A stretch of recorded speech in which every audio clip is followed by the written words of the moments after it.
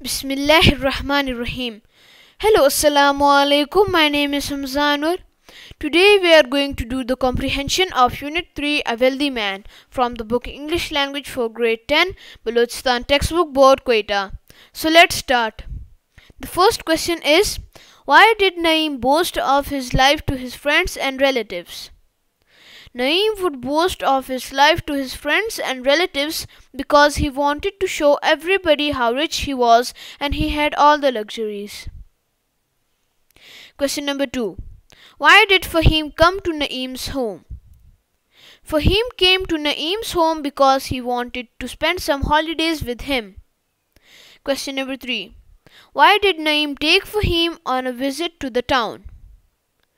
Naeem took Faheem for a visit to the town so he could show Faheem the life of the poor people.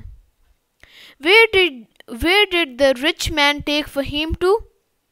The rich man took Faheem to the slum area of town. Question number 5. What was the condition of the slum area of town? There were packs of stray dogs which were wandering around. Trash heaps could be seen everywhere. No proper system of electricity and sanitation. Children were playing in unhygienic conditions. Question number 6.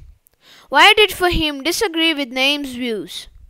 Faheem disagreed with Naeem's views because Faheem believes in humanity and his friend Naeem just wants to influence his friends by showing them his wealth. Faheem wanted to convey him a message that money is not everything. Only humanity and relationship among human beings brings prosperity and happiness and well-being in the society. Question number 7. How did Faheem explain his views? Faheem explained his views by telling him that he had only 2 dogs, but they had 10 dogs. You have a big pool in your garden, but they have a massive bay without any ends.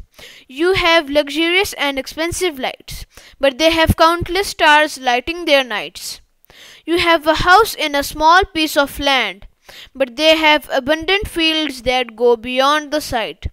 You are served by servants, but they serve people.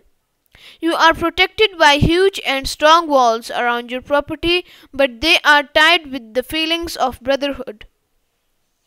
Question number 8.